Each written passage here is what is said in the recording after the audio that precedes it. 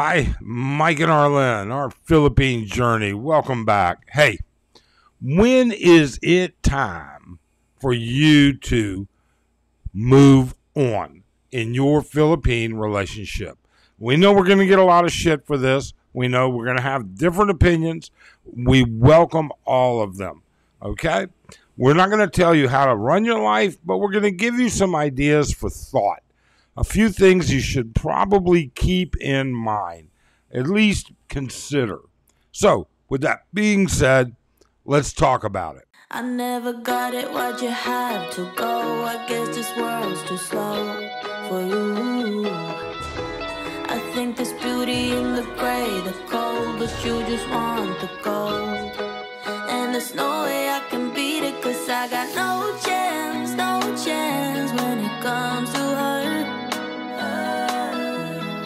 She got the glitter and the fame, and I just wasn't enough. Hey, it's really great that you could join us. And I would like to say and give thanks to all of you, to all of our subscribers, and to all the viewers that don't subscribe, that just catch these as they come and go. Thank you so very much. I'd also like to put in a shameless plug that says, if you've got a few minutes, please do hit that subscribe button. Hit that thumbs up so we push this out. And finally, hit that notify bell so you'll know when we put out our next video, if you want, if not. Okay, let's talk about the subject matter. The subject matter here is, when is it time for you to move on?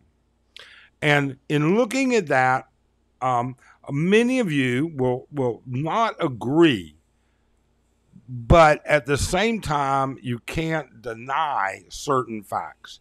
There are a lot of expat Filipino relationships that literally were formed by long distance relationships. And you know what? Actually, a lot of those work out quite well, but some do not. Just like in the U.S., some do not. All right? And I want to say one thing that's real important. If you have children here in the Philippines, moving on does not mean abandoning your responsibility to not only support but participate as a full-time parent as much as possible in raising them. You have a moral obligation, and I'm going to say no more other than that. Now, let's say you don't have kids. Let's say it's a little bit of a simpler situation. When's it time for you to move on? Well, the easiest way, the best way, the simplest way, the most basic layman's terms, it's time to move on when you're not happy. Before I get criticized, wait, just wait, okay? You didn't spend all your years, most of you will have been all your lives up until recently, within the past couple of years probably, preparing to retire the best that you could. And I don't mean, you know what, you prepared to retire as a multimillionaire, you repair, you know. And what I mean is you did the best you could to retire, to, you know, and you've gotten to the point where you just can't take it anymore. It's time for you to retire. Retirement should not be about less than or being miserable. And when I say less than, I'm not talking about materialistic things, okay? There are people that retire on very frugal budgets. Great, all right? If they're happy, they're happy. But what about those people that retire and even at any financial stage are miserable, or not even miserable, but just unhappy? Okay? When your spouse, partner, wife, whatever, boyfriend, all right, either one, when they spend more time on the phone in their little chat groups and Facebooks and everything else than they spend with you planning the future, That's a sure sign that things are not the way they should be. Now, I didn't say that was their fault. Could be you're about as interesting as mud on an old Alabama tire. Okay? I can't give you those kind of answers, but you're not happy. And if you're not happy, odds are she's not happy or your partner's not happy. It's time to move on. Okay? I can't stress enough.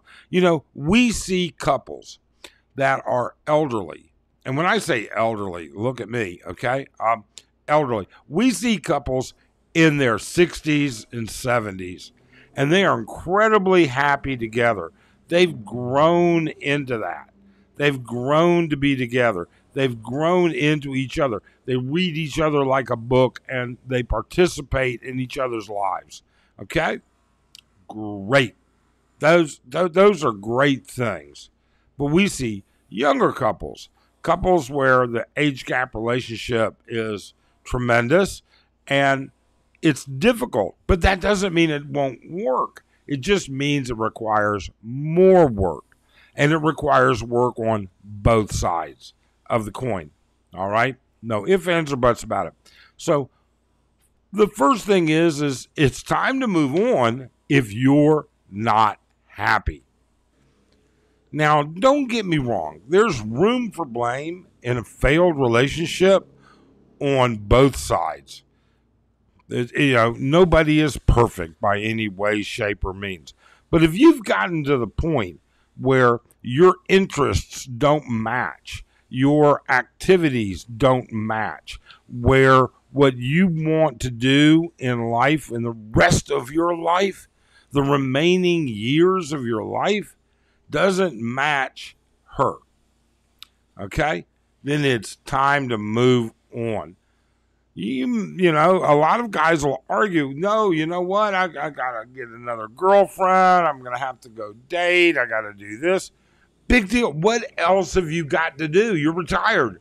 Is your life so fucking busy being retired that you can't try and improve it?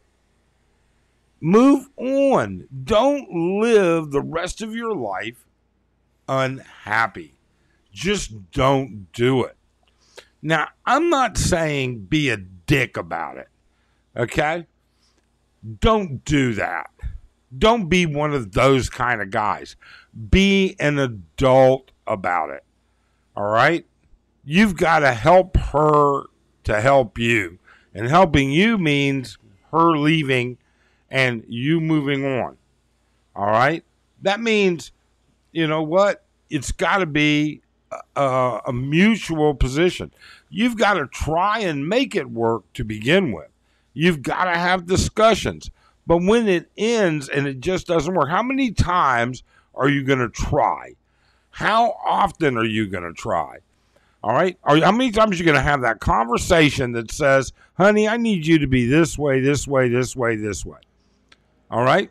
And they say, sure. Okay. You know what I say about that? So Albert Einstein has a very famous quote, and it is, the definition of insanity is doing the same thing over and over and expecting different results. All right? And that really means that it's recognizing the fault in continuing behavior if your desire of change is the course. If you want to change your course, you can't have that continued behavior. So sometimes this problem is just as much yours as it is hers. Now, I'm going to go into the last part, and this is kind of like the most nasty part. When's the time? It's time to move on when your lies catch up to you. And that's what we see happen more often. Okay? Some guy meets a girl and he will just embellish everything. He'll embellish, oh, I'm a triathlon runner. I'm a wealthy man. I have this, I want that, I want this, just blah, blah, blah, blah, blah, blah. It never fucking ends, okay? When those lies catch up, that makes them unhappy, which then in turn makes you unhappy, which then in turn makes for a miserable relationship. It's time to move on and learn your damn lesson. Your lesson is don't repeat that. It's insanity. Repeating it is just Albert Einstein's pure definition. It's insanity. Now, be reasonable about it. Be upfront, but be firm. Okay? And I'm not saying you should provide support. I'm not saying you should do this or you should do that. These are all individual things that have individual applications. Some apply, some don't apply, whatever.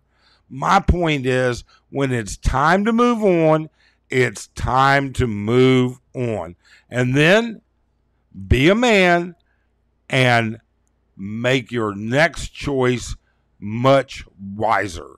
You've learned a lesson, moved on. Learn it, and then move on. Apply it. Apply what you've learned. You didn't work this long your entire life to be miserable. Tell us what you think in the comments below. We'd really appreciate it. Thanks. Have a great day.